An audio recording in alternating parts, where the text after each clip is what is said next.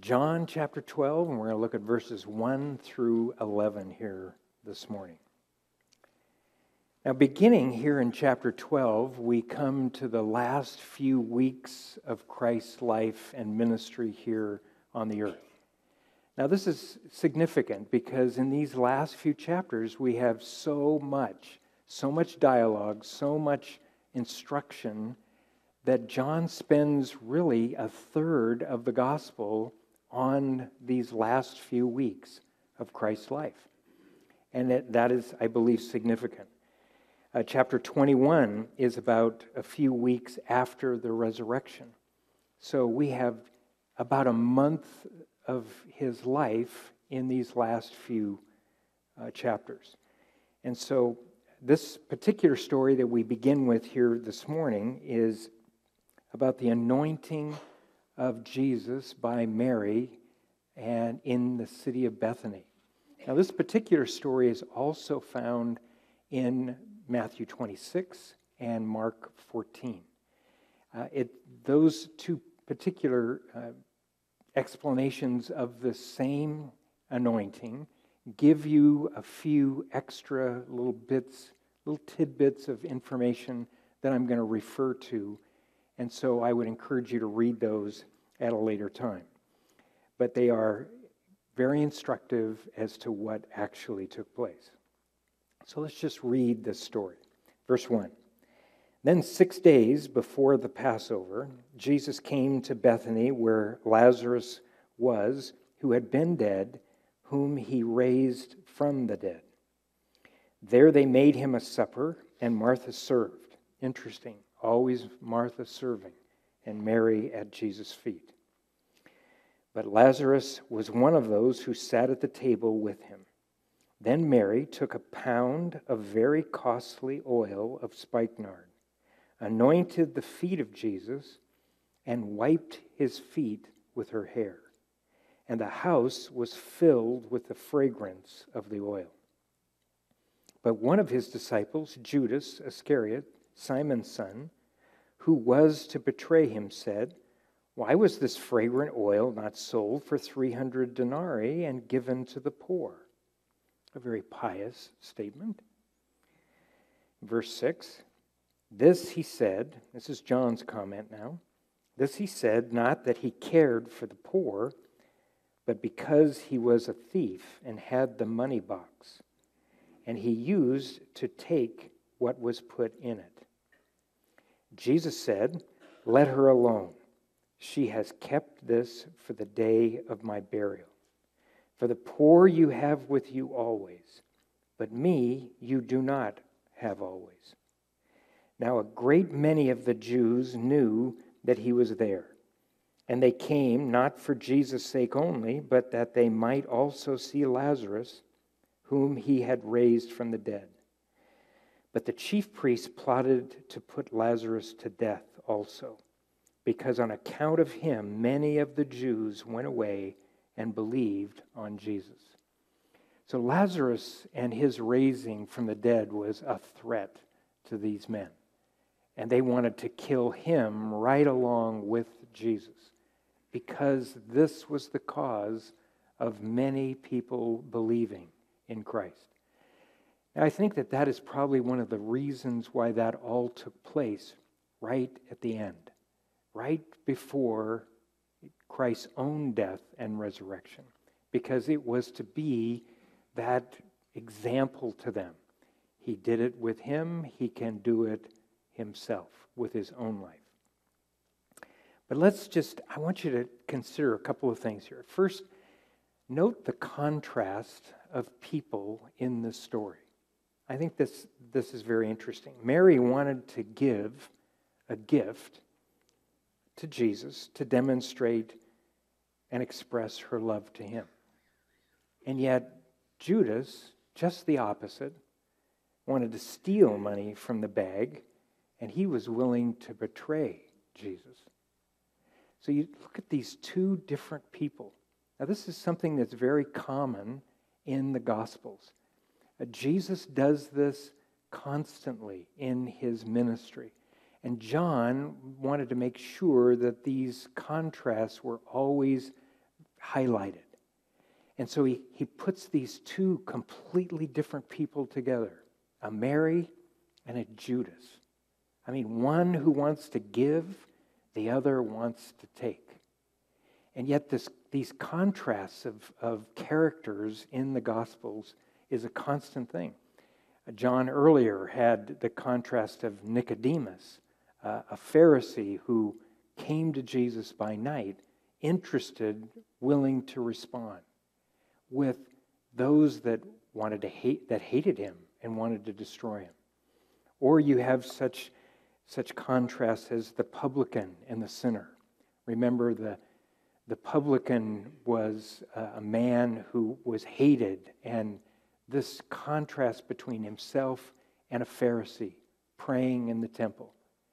Why would he draw this contrast? To make you ask the question of yourself, are you a Pharisee or are you a sinner? Are you a Mary or are you a Judas? Which are you?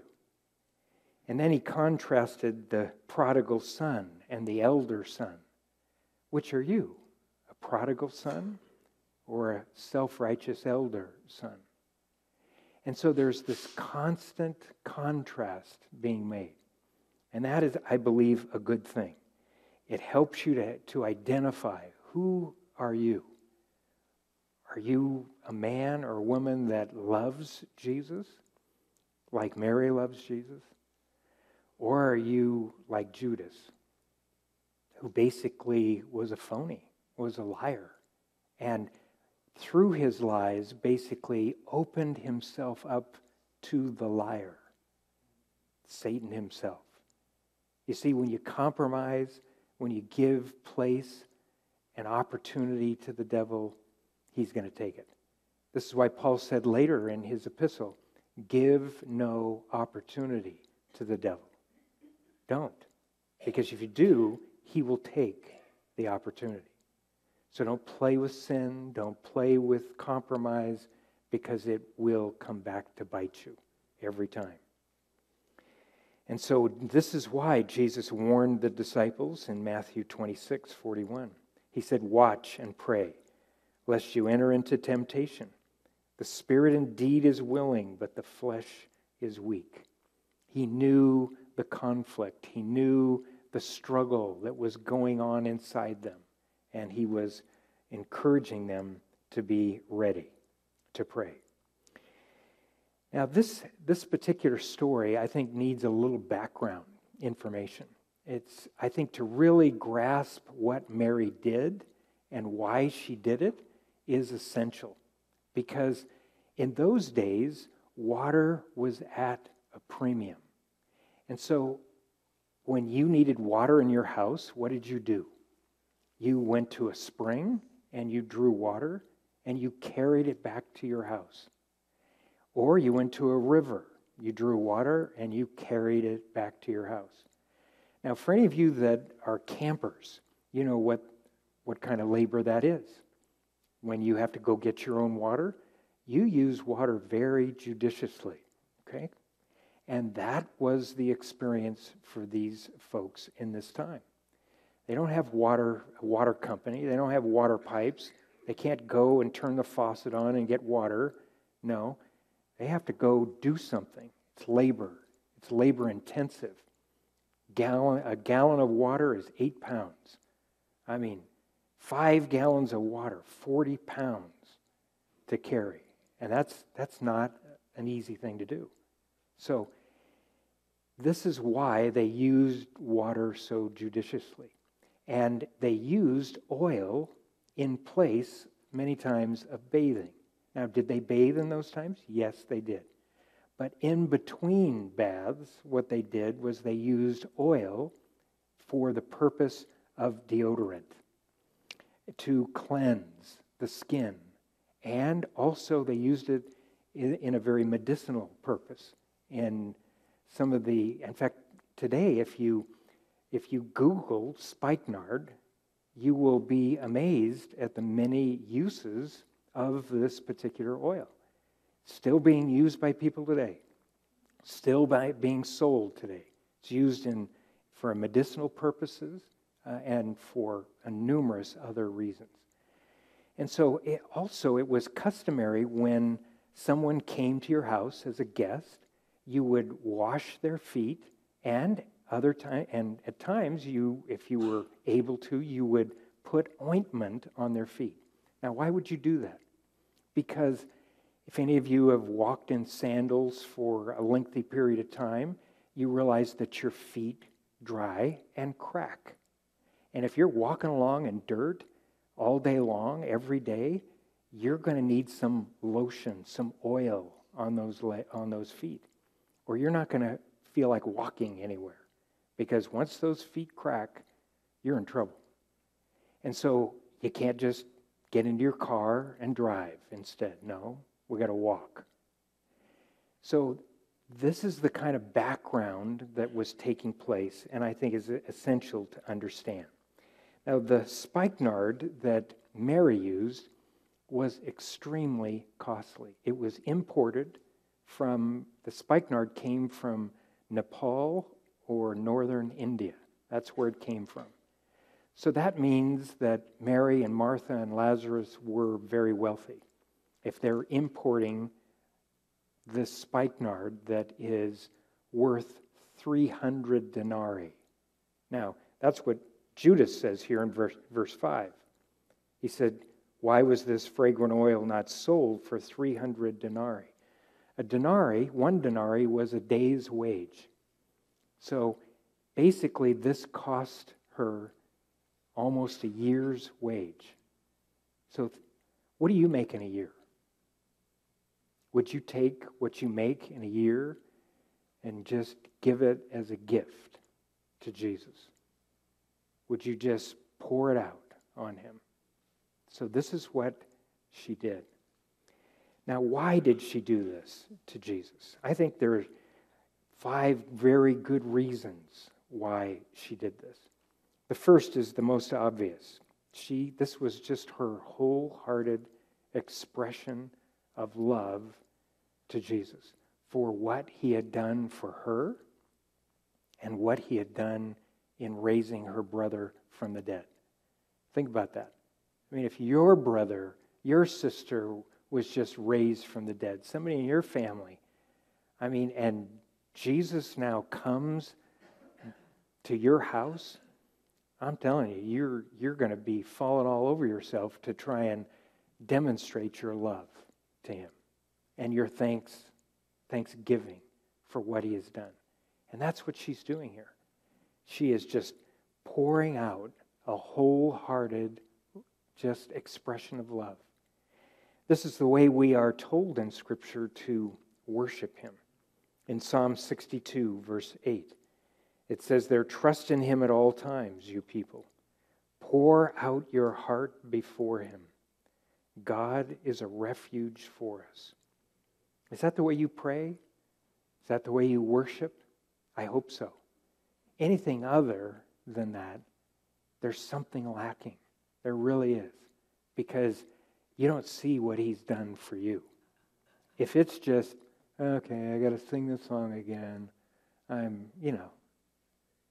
there's something wrong, guaranteed. You're missing something.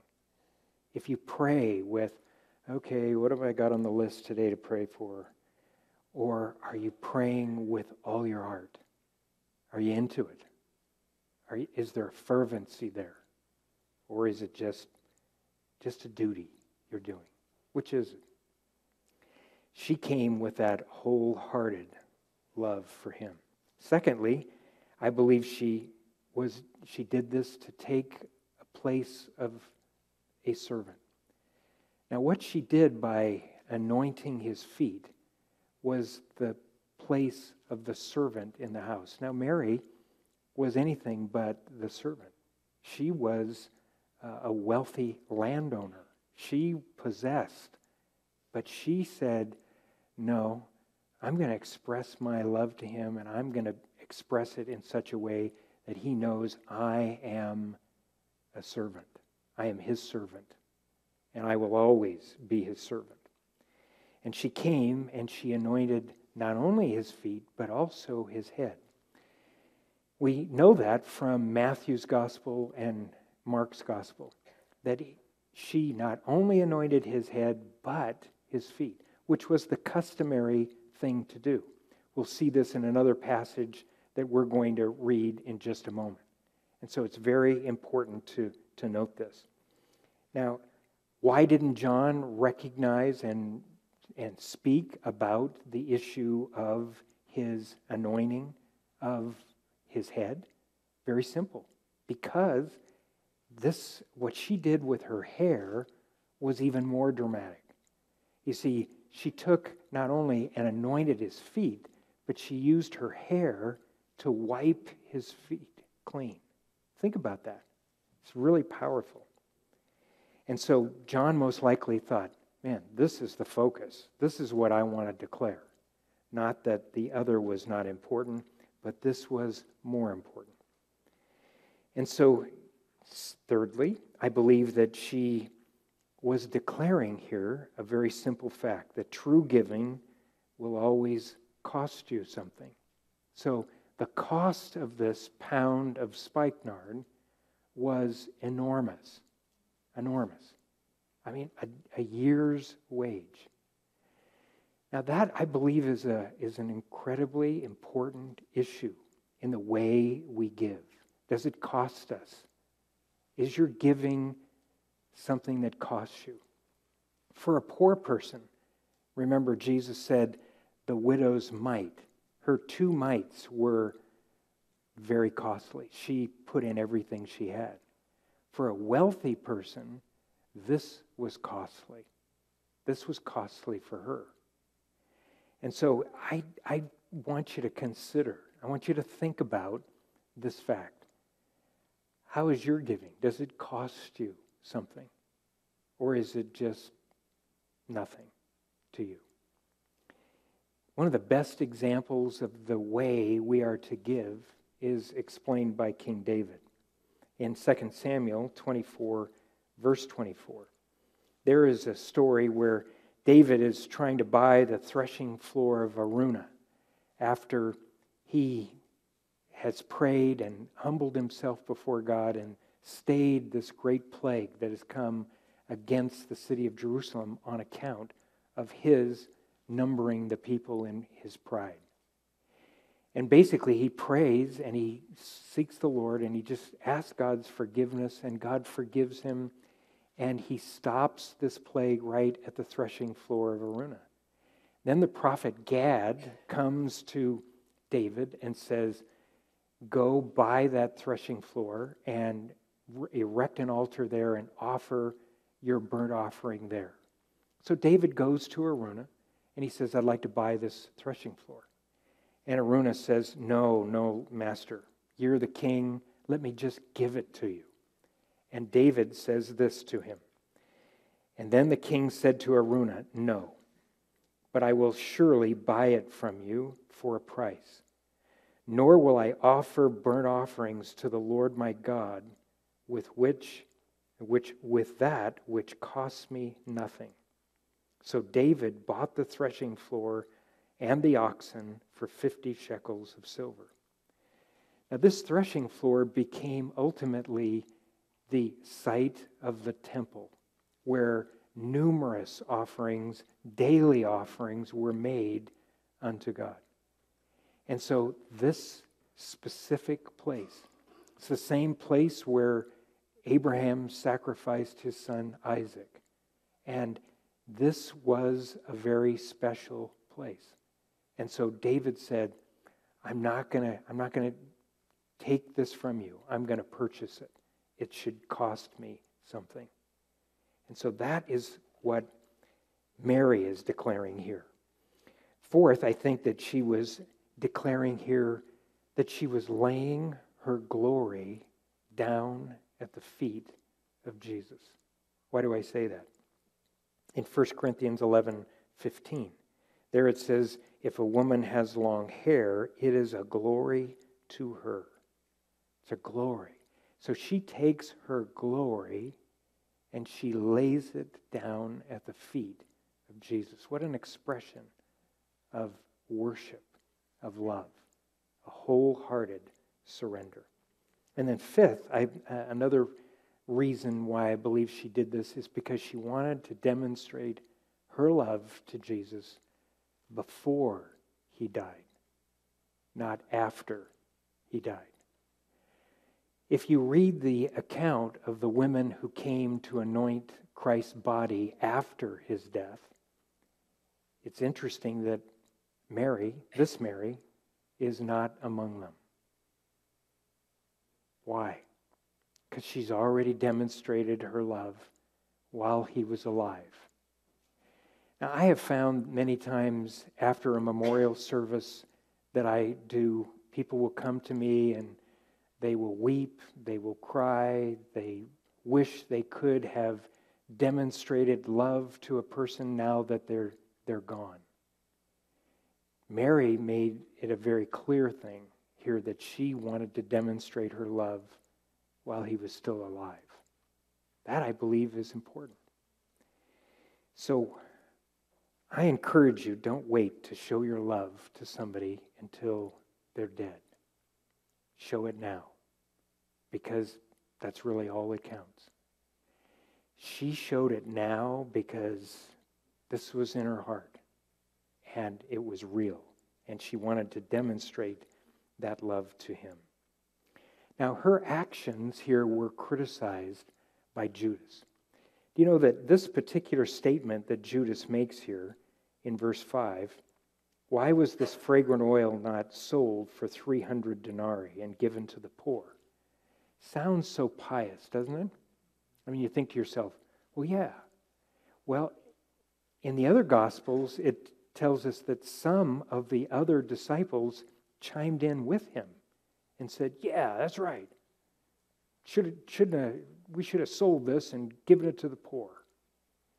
And yet, there was another motivation in Judas's heart. Another motivation, completely different. I mean, pious-sounding words can hide another motivation. And you can be deceived by those pious words. So be careful. Listen and watch closely. Because John here then writes after the fact his commentary, declaring, well, this wasn't because he wanted to care for the poor. He just simply wanted more money to use for himself. Because he was stealing from the money bag. And so be careful. I think that this incredible act of love is something that, well, Jesus stood up for her. He spoke up for her. I like that. You know, there's sometimes you do something and people, they say, well, what are you doing that for? And as Judas said, what is this waste? I mean, think about that word. What is this waste? You don't find that in John's gospel, but in Matthew and Mark, it's found in both places. What is this waste? What is he saying? He's saying, you know what? This gift is too good for Jesus.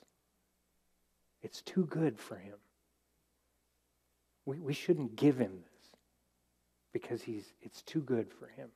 Is there any gift too good for Jesus? Absolutely not. And yet this gift was really an incredible thing that as she demonstrates her love, her desire to express her love to him. Do you want to express your love to him? I guarantee you he won't look at it as a waste. He won't. He will receive it. He will treasure it. These are the first words that are recorded in the gospel of Judas. Do you know that? The first words in the entire gospel. We're almost to the end of his life. These are the first words of Judas recorded. You know what the last words of Judas are? Matthew 27, verse 4. There it says, he declared, I have sinned by betraying innocent blood. His last words were to declare the innocency of the one he has just betrayed. Incredible. Just a little tidbit there. Now, Jesus spoke about this incredible act of Mary, defending her, telling them, let her alone. And I think that it is very important that you recognize Jesus stood up for her. He's not saying here that giving to the poor is a bad thing. He's just saying, you're going to always have the poor with you. But me, you're not always going to have. So what does Jesus say? He's saying, there's a priority in your giving. Always. There's a priority in what is more important to give to. And you have to make those decisions. He said it's a waste. But Mary said it's not a waste. This is the expression, this is the outward expression of my love to Jesus. And then Jesus responded in Matthew 26, verse 13. He said there, assuredly I say to you, wherever this gospel is preached in the whole world, what this woman has done will always be told as a memorial to her. So that's what we're doing this morning. We're talking about this story as a memorial to her. That is why 3 of the 4 Gospels record it, because they knew this was a significant issue and truth in the life of Christ and in the life of Mary. And he wanted it always to be remembered. Why? Because it's such an incredible expression of love. And it's challenging when you stop and you think, would you do that? Would you give like that? Would you demonstrate your humility, your love, how much you believe he was worth what you were giving? Would you do that? And that is the reason this story is told. Excuse me.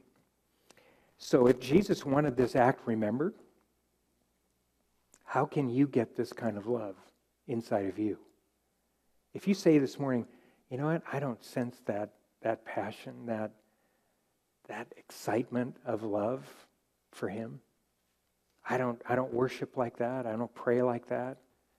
Well, let me explain to you how you can get that kind of love. And it can be in your heart on a daily basis. There are 3 reasons. Let me give you 3 of them here. The first is you can only experience this love by first seeing that he loves you. If you're holding resentment, bitterness toward God, if you blame him for things in your life, I guarantee you'll never see and experience this kind of love. It'll never happen. I have seen that as an example in so many lives that I have ministered to. It's not going to happen. You have to believe that he loves you. John said, we have known and believed the love that God has toward us. And so when you look at the circumstances in your life and you say, you know what, I have had a hard life. There's been difficult situations in my life. And you say to yourself, you know what, where's God? Where has God been? If you've got that attitude, you will never experience this love. Because Mary had some tough experiences in her life. She struggled in her personal life. And yet she struggled through it. So did Judas. But he made a totally different response. And that, I think, is important. In 1 John 4:19, it says this, we love him, why? Because he first loved us. If you see his love for you, you are going to love him in return. This should be the natural response of the Christian life. I should be in love with him. I should be head over heels in love with him. If I have seen truly what he's done in my life, that should be my natural response. If you're not head over heels in love with him, then I question whether you see those truths and whether or not you are blaming him for something. Now, another very important example of how this love comes to you is when you see what you have been forgiven. This is part of seeing his love for you. Not only what he gives to you, what he does for you, but what he takes from you.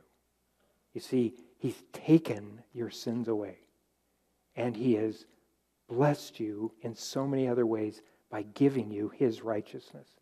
So both sides of this spectrum are important. In Luke 7, verses 39 through 50, let me read to you this story. Now this story, some think, well, this is the same story as we're reading here in the Gospel of John. But it is not. They are two totally different stories by different women. One, a sinner, most likely a prostitute in the city outside of Nain, up in the Galilee. And Mary is down in the city of Bethany, just 2 miles from Jerusalem. So the geographic locations are completely different. One is in the house of Simon the Pharisee. The other is in the house of Simon the leper. And you have to take note, make good observation as you're reading these stories. They're two totally different stories. So let me read this to you. As Jesus comes into Simon the Pharisee's house, he sits down and a woman comes in with fragrant oil and she anoints his feet with her tears and wipes his feet with her hair, same situation, and then anoints them with fragrant oil. And it says then, when the Pharisee who had invited him saw this, he spoke to himself, so he's thinking this in his mind, saying, this man, if he were a prophet, would know who and what manner of woman this was who is touching him, and for she is a sinner. And Jesus answered and said to him, Simon, I have something to say to you. So he said, Teacher, say it. There was a certain creditor who had 2 debtors. One owed him 500 denarii and another 50. When they had nothing with which to repay, he freely forgave them both.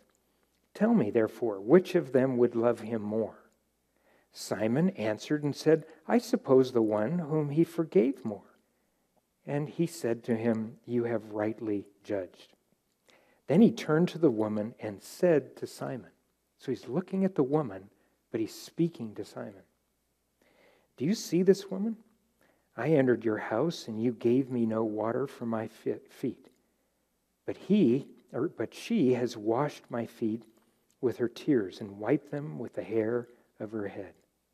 You gave me no kiss, but this woman has not ceased to kiss my feet since the time I came in. And you did not anoint my head with oil, but this woman has anointed my feet with fragrant oil. Therefore I say to you, her sins, which are many, are forgiven.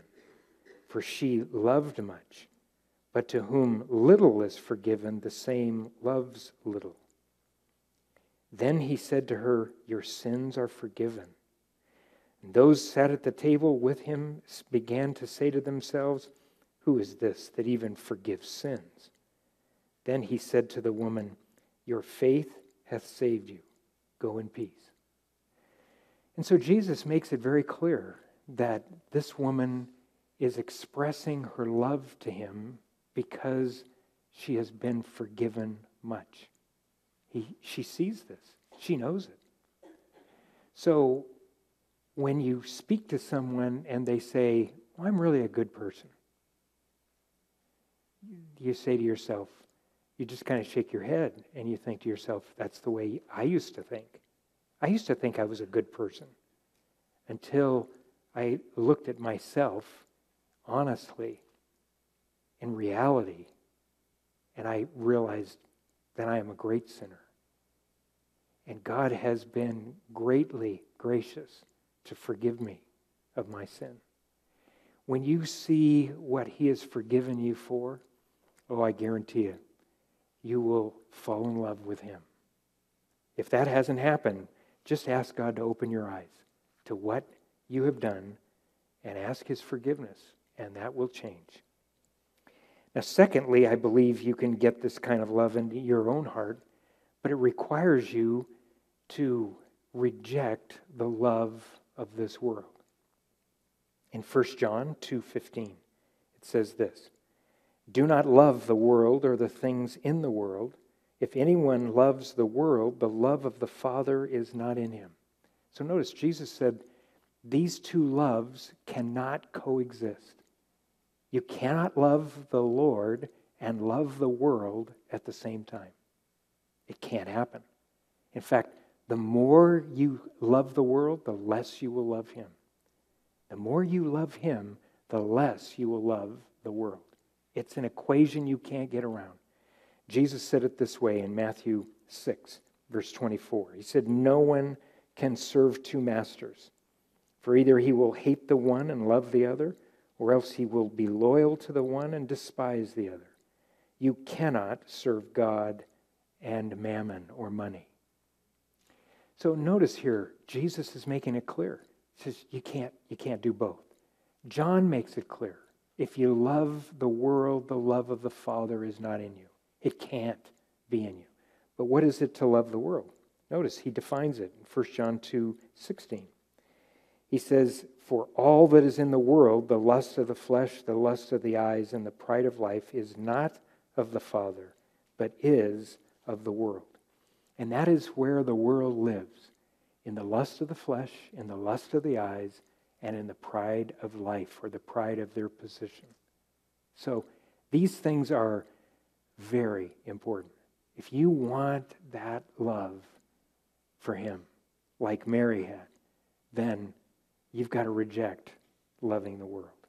Third and last, if you want this kind of love, you've got to come to the realization that He is worthy of everything you have, all that you have. You see, Jesus made a very simple comparison. He said, "What will a man give in exchange for his soul? If he had the whole world, would it profit him if he lost his own soul?" I mean, when you come to that equation, when you use that equation, you say to yourself, well, if I had everything and lost my own soul, it would be worthless. You see, that would be a waste. That's the real waste. The real worth is gaining my own soul, is being forgiven. And so Jesus says, basically, I'm worth everything. If you had everything in this world, I'm worth that. And yet He doesn't ask us for everything we have in this world. All He asks us for is to give Him our hearts. That's it. So think about it. Is He worth everything that you have? I believe He is. This is why He said in Matthew 22, verse 37, He said, "You shall love the Lord your God with" how much of your heart? All of your heart. How much of your soul? All of your soul. How much of your mind? All of your mind. You see, that's what He's after. He's waiting for you to come to that conclusion. He is worth it all. And He wants it all. And He wants you to give it all. There's no gift too great. There's no service too small. You see, this is what I think you should take away from this particular study this morning. Is Jesus said to Mary in His defense of her in Mark 14:8, He said, "She has done what she could." You see, if she did what she could, what can you do for Him? How does the Lord want you to serve Him? See, love is always equated with service. Serving God, serving others. In Galatians 5:13, there Paul said, "Through love, serve one another." These are always equated together. So where and how does God want you to serve him? How does he want you to serve others? Because that's really what we're called to be. Whoever's first should be servant of all, last of all. And so this is what I believe this story really demonstrates. It's the ultimate sacrifice of love, that expression of love that ends in service at his feet, recognizing that my glory needs to be placed at his feet because he really deserves all the glory. Let's go to him in prayer. Father, we thank you that you have, Lord, opened our eyes this morning to your incredible worth. Lord, you are worthy above all. You are worthy of all that we have, all that we could ever give. And so, Father, we give to you what you want. You want us to love you with all our heart. And Lord, I pray for any of us here that are just stagnant or dry or empty. Lord, that you would just bring that awakening in each soul here today. Lord, that you would just bring that revelation of your incredible goodness, your love, your forgiveness. Lord, what you've taken from us and what you've given in return. Thank you, Lord. We give you praise, Lord. We bow our hearts. We bow our heads to your feet. And Lord, we acknowledge you are the one who deserves glory and honor and praise. And Lord, we will be rejoicing throughout eternity that we will be able to do that every day, every hour of every day. Lord, that will be our natural habitat, our natural life in eternal life. Thank you, Lord. We give you praise this morning. We ask your blessing upon each of our lives, Lord, to bring us to that place of surrender, of offering all that we are. And if you're here this morning and you don't know Christ, you've never surrendered to him, you never bowed your heart to him, I want to give you that opportunity right where you sit this morning. This is your opportunity. This is your chance. Will you respond to him? Will you yield? Will you acknowledge your sin and ask his forgiveness? That's what you have to do. And then invite him to come in and receive him by faith. If you want to do that, pray with me right now. Just acknowledge to him, Lord, I am a sinner. Say that to him in your heart. He hears your heart. He knows every thought in your mind. Just say, Lord, I am a sinner. Forgive me. Jesus, come in. Take over my life. I want to follow you. Lord, fill me with your Holy Spirit right now and change my life. I want to follow you. If you just prayed that prayer with me, will you just acknowledge right now?